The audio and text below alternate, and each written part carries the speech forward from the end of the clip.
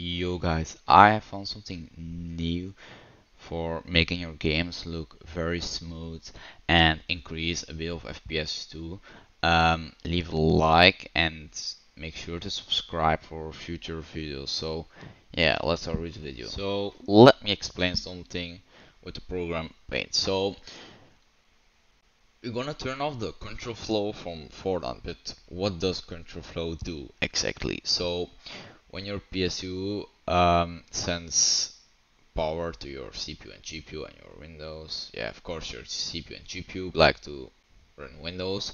Your Windows controls applications, like not um, let it use unlimited power, like cap it, like so when there's going power from the PSU to the CPU and GPU, and then Windows, and then Fortnite. When Fortnite takes too much power at some moment, what Windows does is actually, oh, it takes too much power, stop, you know? So, and that moment when it stops, it's like get too much power from the PSU, then you have a stutter. Like when you remove that, like let me choose another color, like when you remove that, you don't have any stutters. So your Fortnite has unlimited power from your CPU and GPU. So that will use more power too from your PSU. So yeah, the only problem that can cause when you turn control flow off for Fortnite, your CPU or GPU may be a bit hotter, or the power drain will be much more. Yeah. Um, so yeah, like for the positive things, it will decrease stutters and your game looks very smooth. And not only for Fortnite, but like for other games too. So yeah, let's start now with the instructions for how to disable control flow. So the first step we're gonna do is go to the search bar on the left side and type in exploit protection like you see here, and you can choose, or you can disable it for the whole system control flow or only for one application. So yeah, it's your own choice. I suggest maybe try it only for one game or like something else, and maybe 10 disable it for the whole system if you're sure. um, but yeah, you can choose later. So you go to program settings, then add program to customize, then choose exact file path because Windows will not find the program, and then you go to this PC, go to the drive here, Fortnite installed, probably your D drive, like if you don't have two drives then it will be your C drive. You can see here Fortnite, again Fortnite game. I made a folder Fortnite, that's why I have two Fortnite.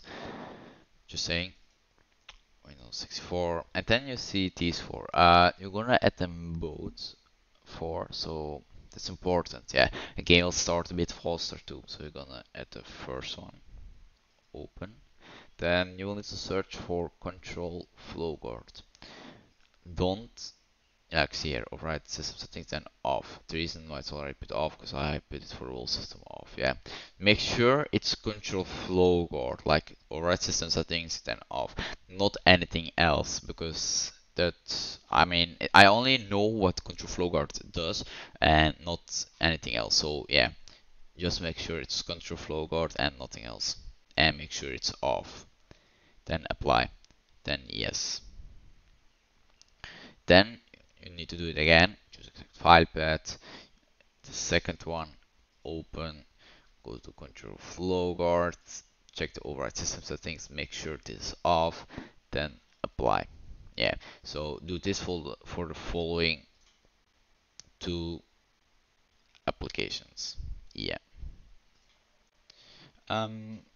Your Fortnite will start faster. I swear, like it will start faster. It depends on system too. On my system, it gave me a smoother experience of gameplay. Depends on the system, yeah. So when we have done this, you just make sure Fortnite is closed. So like you see here, these 4 applications from Fortnite are now disabled in control flow. You can just close this, and for the last step, you have to make sure your Fortnite is restored. And if that didn't help a lot, make sure you restored your PC, because on some PCs you have to restore it and on some you don't need to. So let me know in the comments if this did help or improve a lot. And yeah, see you guys in the next video.